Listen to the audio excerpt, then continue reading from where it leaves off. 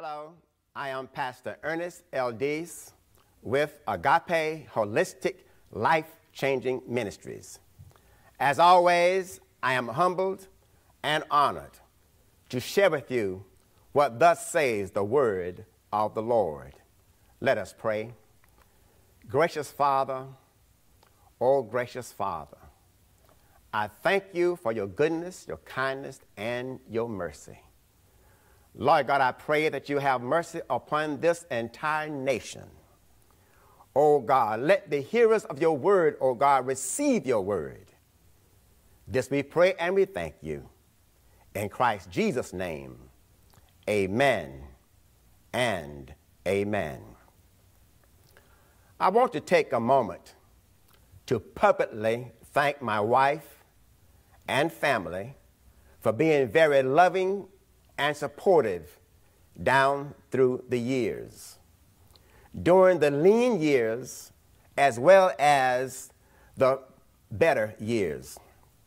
I thank God for the membership and staff here at Agape for their continued moral, physical, spiritual, and financial support. It is definitely not taken for granted. What can I say about the clergy? They are some preaching preachers and teaching teachers. May God bless them richly. I cannot forget about our friends and listening audience. I thank God for you and for your continued support and prayers. I hope this fast we're on be a blessing not only to Agape, but to our community of listeners as well. We want to talk today from the thought, a battle for the soul. A battle for the soul. Also, as always, we want you to keep in mind our subtopic, Jesus is coming. And he is coming.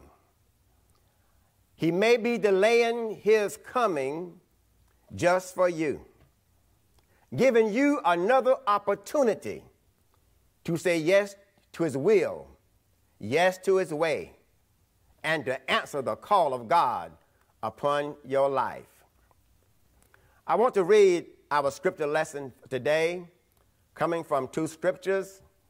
First, found in St. Luke chapter 12, verse 15 through 21, reading from the New King James Version. Also, Jude chapter 1, verse 9.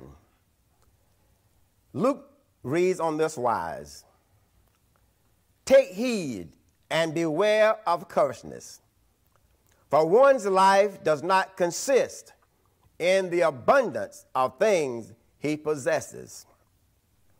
Then he spoke a parable to them, saying, "The ground of a certain rich man yielded plenty. And he thought within himself, saying, What shall I do, since I have no room to store my crops? So he said, I will do this. I will pull down my barns and build greater. And there I will store all my crops and my goods. And I will say to my soul, Soul, you have many goods laid up for many years. Take your ease, eat, drink, and be merry. But God said to him, Fool, this night your soul will be required of you. Then whose will those things be which you have provided? So is he who lays up treasure for himself and is not rich towards God. Turn with me, if you will, to Jude chapter 1, verse 9, reads on this wise. Yet Michael, the archangel, in contending with the devil, when he disputed about the body of Moses, dared not bring against him a reviling accusation, but said, "The Lord rebuke you." May the Lord bless the reading of his word. Now, in times like these, it appears that virtually every day we encounter situations or circumstances that appear to be uncharted waters or uncharted territory. We never seen anything like it before. We do not know who is real and who isn't. When a person shows you who they are, believe them regardless to what their mouth says. Now, you may have heard a saying go something like this: if it walks, squawks, looks like a duck, regardless of what it says, it is a duck. The same is true with people.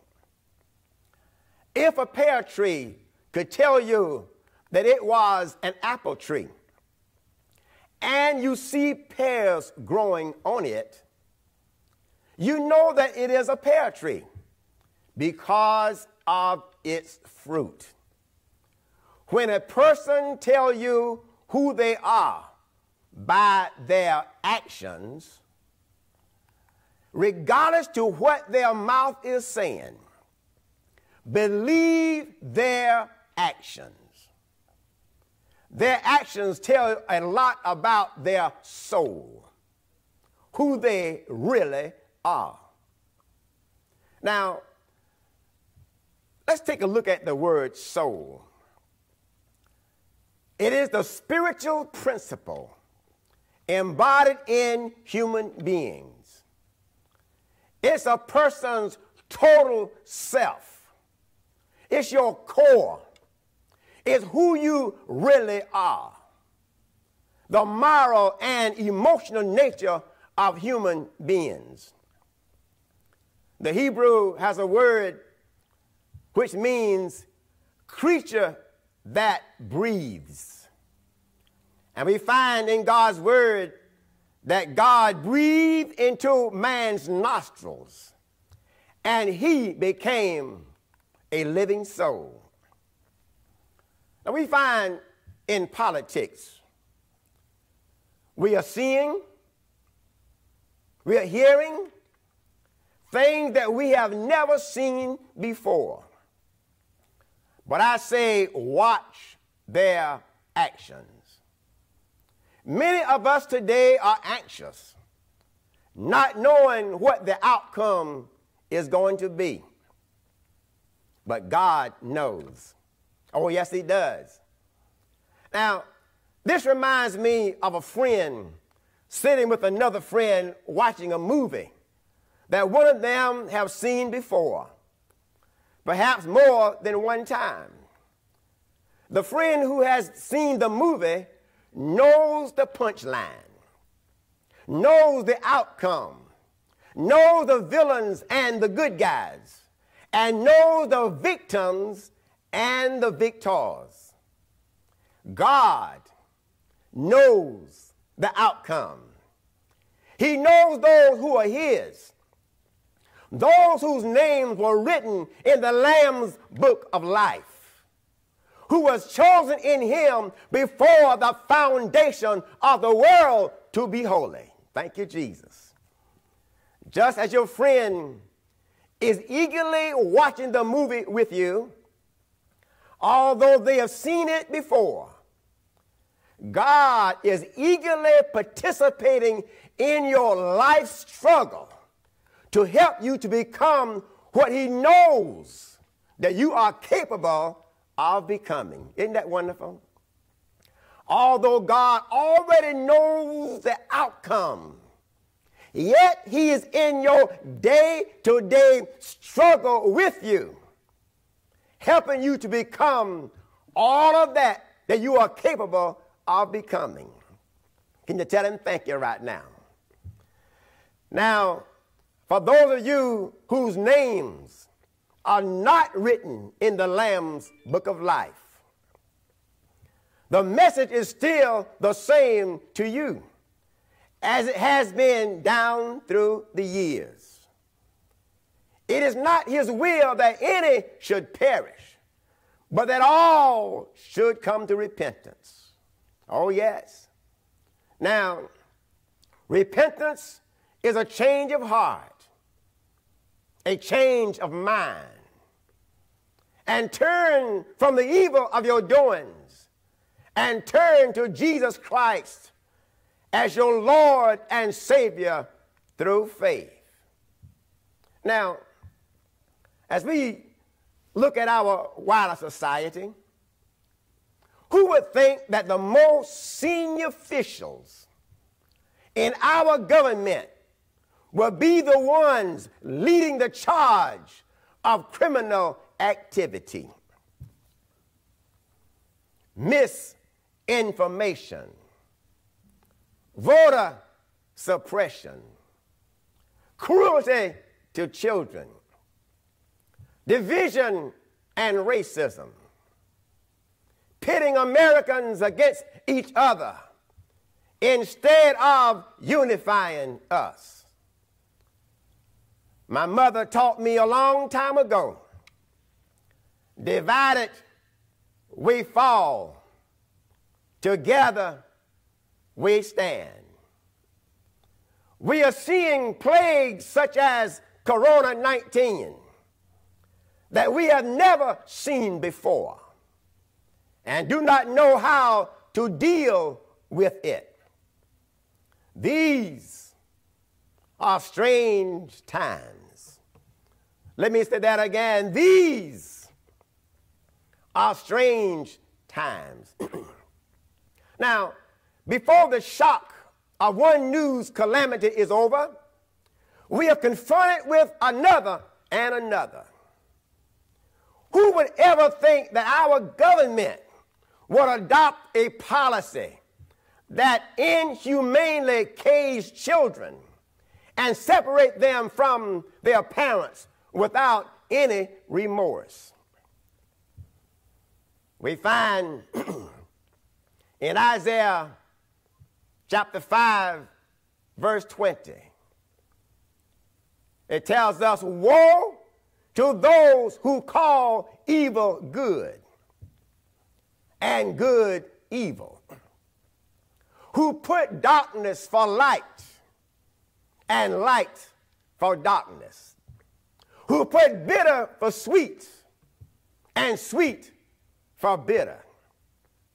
Woe to those who are wise in their own eyes and clever in their own sight. Lord have mercy. Woe to those who, now listen to this carefully. Woe to those who acquit the guilty for a bribe, but deny justice to the innocent. Lord have mercy. These are strange times. These are strange times. Satan is definitely after the soul of our nation. Now, let's take a closer look at the word woe. That word woe means great sorrow or distress, misery, wretchedness, sadness. I say to you, the day of reckoning is coming. Oh, yes, it is. I'm reminded of 2 Corinthians chapter 5, around verse 10. The Bible tells us, for we must all appear before the judgment seat of Christ, so that each of us may receive what is due us for the things done while in this body, whether good or bad. I say to you, it is coming up again. Now, it is good to preach prosperity messages. Let me say that again. It is good to preach prosperity messages, and we do. But I have a question for you. What good is prosperity without Christ? First things first.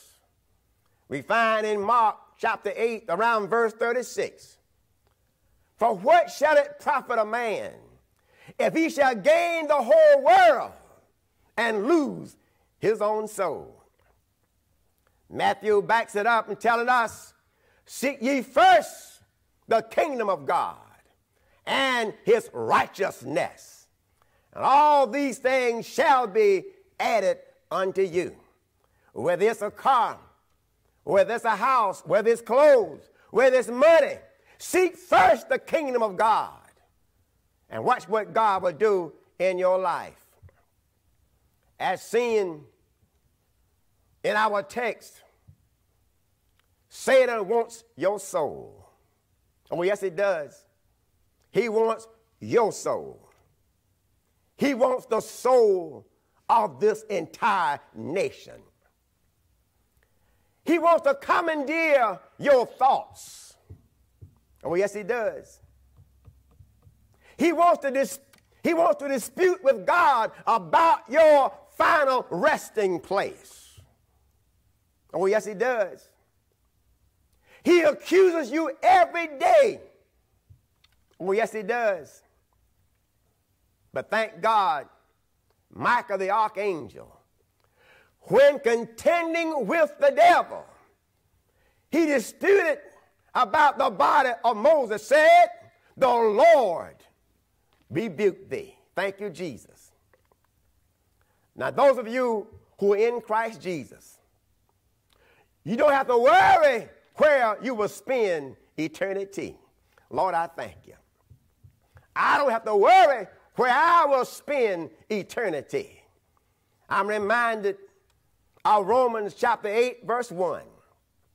There is therefore now, right now, where I stand, right now where you stand, where you sit, there is therefore now no condemnation to those who are in Christ Jesus. Hallelujah. Thank you, Jesus. Who do not walk according to the flesh, but according to the Spirit. Lord, I thank you. Lord, I praise you. I give you the glory right now. Thank you, Jesus. Those of you who are in Christ Jesus, your soul is protected. Let me say that again. Those of you who are in Christ Jesus, your soul is protected. We find in St. John chapter 10, around verse 27 through 30, the Bible tells us, my sheep listen to my voice. Lord, I thank you. Thank you, Jesus. I know them, and they follow me. I give them eternal life, and they shall never perish. No one will snatch them out of my hand. Father, I thank you. Thank you. I feel safe right now in Jesus Christ. I feel protected right now in Jesus Christ. Hallelujah. I give praise to our God. Jesus went on to say, my Father, who has given them to me, is greater than all. No one can snatch them out of my Father's hand. I and my Father are one. Oh, I praise God. Thank you, Lord Jesus. As I think about the soul of man and the soul of this nation, the soul is who you really are. We are a nation founded and built on biblical principles. In God we trust. In God we trust. Not in Mr. or Miss politicians we trust. In God we trust. Not in Mr. or Miss politician we trust. My trust is still in God. I trust my soul to God's care. What about you? Lord, I thank you today. If anything or anybody rises up and try to snatch us from God, God's word, hallelujah, is like a hammer, thank you, Jesus, that breaks the rocks in pieces. And God's word is able to crush the opposition. Father, I thank you right now. Thank you, Jesus.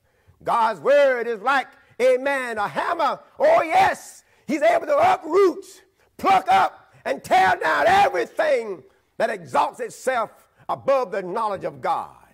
Lord, I thank you. I praise you right now. I give you the glory.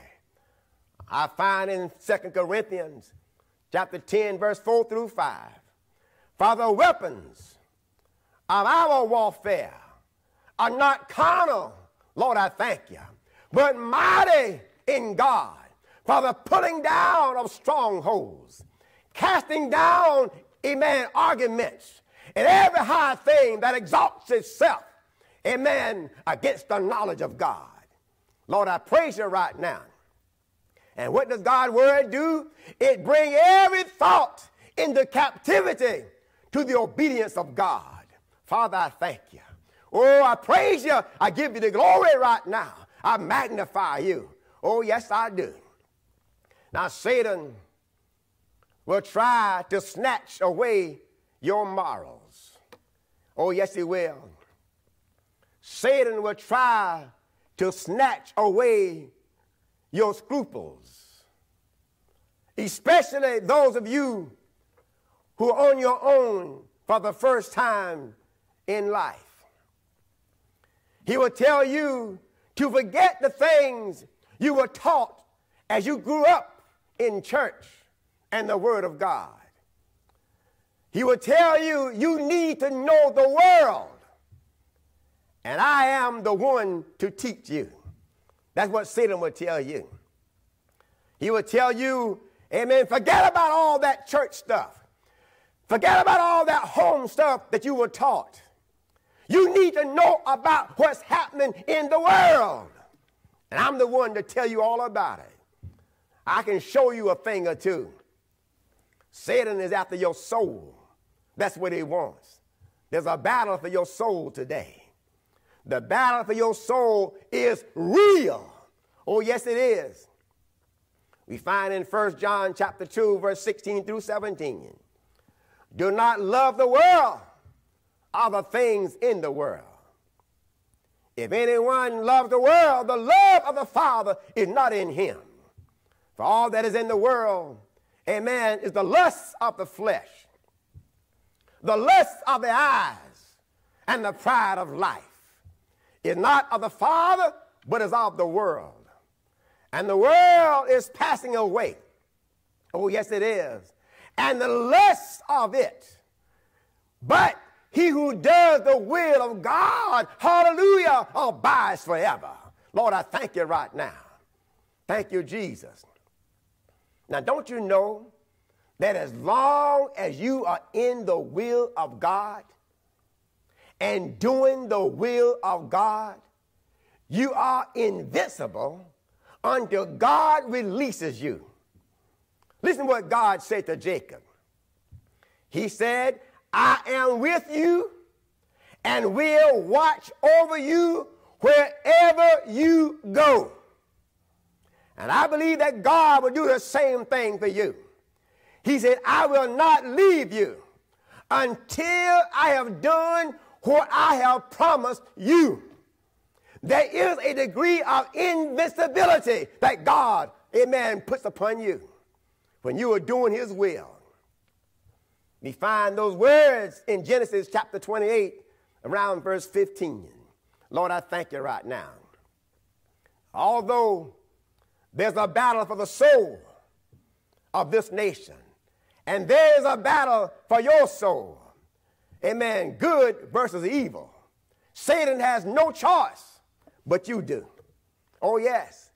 If you have a will and a desire to come to Jesus, you can come regardless to the tug of war that is going on in your flesh. Oh, thank you, Jesus. Thank you, Jesus. I said regardless to the tug of war. And I have here, amen, some of you know about, amen, the tug of war. How one person on one side, another person on another, trying to pull one across the line. I'm saying to you right now, there's a tug of war going on in your life. Satan is, amen, trying to battle God for your soul. Good versus evil. Hallelujah. Thank you, Jesus. But I thank God today that Jesus Christ is on my side. Hallelujah. I got to be a winner. If you're on the side of Jesus Christ, you're on the winning side. Oh, yes, you are. Oh, yes, you are. Hold on to Jesus. Hold tight. Amen. Hallelujah, in the name of the Lord Jesus Christ. The Bible tells us the Spirit and the bride say, come. Hallelujah. Hallelujah. Hallelujah. And let who hears say, come. Thank you, Jesus. Let the one who is thirsty come. I can see Jesus right now telling old Satan, Satan, if they have a will, amen, let them come. If they have a desire to come to me, let them come. You have no choice. Satan has no choice. He got to let you come. Jesus already gave him the law. Let the one who is thirsty come. And the one who wishes, take the free gift of water, amen, of life. Let them come on. Lord, I thank you right now. I say Satan don't have a choice. He got to let you come. Because Jesus already said, let you come. But you have a choice. Amen. Make Jesus your choice today. As stated earlier, the soul comprises the mental abilities of a living being. Reason, character, feeling, consciousness, memory, perception, thinking, and the like. Satan wants to make you into his image. Amen. Oh, yes, he does. I said Satan wants to make you into his image. His image of greed. His image of selfishness. Self-centeredness. Instead of you being in the image of Jesus Christ. The greatest battle for your soul is not with sticks and stones. The greatest battle for your soul is not with guns and knives. The greatest battle for your soul is not on some dark street in urban cities or on some foreign soil in another country. The greatest battle for your soul is waged in your mind while we lay in our beds watching TV, or while we are at the dinner table, or reading a magazine, or while we are at work, or while we are sitting up in church right here in America. That's where the battle for your soul is going on, right here in your mind, as you carry on your daily activities. Now listen, you do not have to be bound or worry about losing the battle over your soul. I am reminded of what the eagle-eyed prophet Isaiah said in Isaiah 63:1. He said, who is this coming from Bozrah? Amen, with dyed garments on. Amen. Who is this coming from Eden? Oh, yes, from Bozrah with dyed garments on. This is the one who is glorious in his apparel, traveling in the greatness of his strength. Hallelujah. Thank you, Lord Jesus. Lord, I praise you right now. Who I speak in righteousness. Amen. The Bible said he is mighty to save. Thank you, Lord Jesus. I say to you, this Jesus, he's mighty to save. Oh, yes, he is. You may be wrapped up. Oh, yes, tied up and tangled all up in a web of sin. But I got a God who's able to save today. His name is Jesus. You may be wrapped up in a web, as I said, of sin and corruption. But thank God today, he is mighty to save. My God is able to break every chain.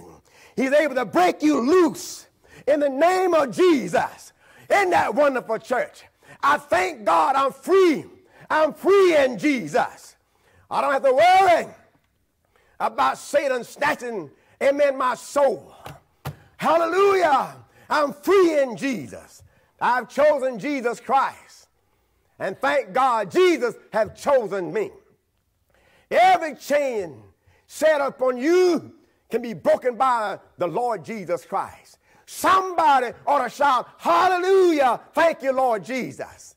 I want to know, can you praise him right now? Can you give God the glory right now in the name of Jesus Christ? I praise him right now. Thank God for breaking every yoke, every chain. My soul is at peace today. Hallelujah, I'm on the Lord's side, and the Lord is on my side. What about you today, church? I praise God. I praise God. God is calling for an overhaul of our minds. We find, amen, in Romans chapter 12, around verse, amen, 1 and 2. It teaches us that we are to present our bodies a living sacrifice, wholly acceptable to God, which is your reasonable service. And do not be conformed to this world, but be transformed by the renewing of your mind, that you may prove what is that good and acceptable and perfect will of God. Thank you, Lord Jesus. Let God know. Let God know that you are ready to turn from your old habits and ways and accept him as your Lord and Savior. Jesus said, you must be born of the water and of the Spirit. Now we can baptize you right here in the name of Jesus Christ. Amen. God stands ready to baptize you with the Holy Spirit. We praise God for you. May God bless you. May God keep you is our prayer. We're about ready now to prepare for our Holy Communion. We ask you, amen, to get your communion. We're about ready to receive our Holy Communion. May God bless us right now. I want to turn to a passage of Scripture that is found in the 11th chapter of 1 Corinthians, around verse 23. The Bible says, for I received from the Lord that which I also delivered unto you, that the Lord Jesus, on the same night in which he was betrayed, took bread. Oh, yes, and when he had given thanks, he brake it and said, take, eat, this is my body, which is broken for you. This do in remembrance of me. In the same manner, he also took the cup after supper, saying, this cup is the new covenant in my blood. This do as oft as ye drink it in remembrance of me. For as oft as ye eat this bread and drink this cup, you proclaim the Lord's death till he come. The Bible tells us, therefore, whoever eats this bread or drinks this cup of the Lord unworthily, many will be guilty of the body and blood of Jesus. But let a man examine himself, and so let him eat of the bread and drink of the cup. For he who eats and drinks in an unworthy manner, eats and drinks judgment to himself, not discerning the Lord's body. For this reason, many are weak and sick among you, and many sleep. For if we judge ourselves, we would not be judged.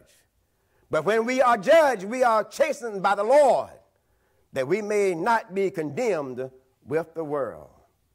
I say to you right now, right where you are, in the safety of your home, wherever you may be, pause, steal away, and ask God to forgive you of any and everything that you ever said or done.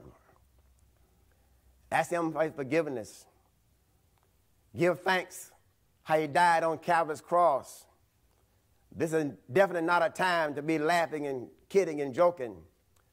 But we see this bread by faith as the body of Jesus Christ. We see this fruit of the vine by faith as the blood of Jesus Christ. And this is definitely no joking matter. You may pause now as you go before the Lord in prayer.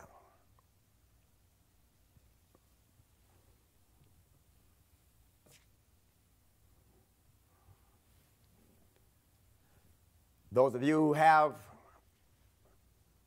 your Holy Communion at home, let us look beyond ourselves. Our Father God, in the mighty and awesome name of the Lord Jesus Christ, we thank you now. We give you praise. Hallelujah. Hallelujah. We thank you for your blood that was shed on Calvary's rugged cross. We thank you, oh God. Hallelujah, for your death, your burial, and resurrection. Lord God, I thank you now. And Father, we are definitely looking forward to your coming. Let us all together now eat of the body of Christ.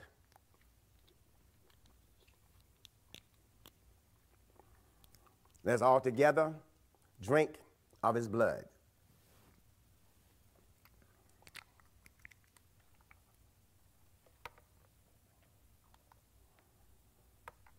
We ask you to take a pause and reflect on what just took place. Thank you. Hallelujah. Thank you, Jesus. Lord, I thank you. I say to you, Jesus stands ready to save you. For further discussion concerning your salvation, please call me at 678-759-8989. Hopefully, something has been said this day to encourage and bless you. As we close out, I want to say a special prayer for our students and our teachers on this, who are going back into the school, who are going back into the system, knowing that there's so many obstacles and challenges out there. I want you to bow your head and pray with me at this time.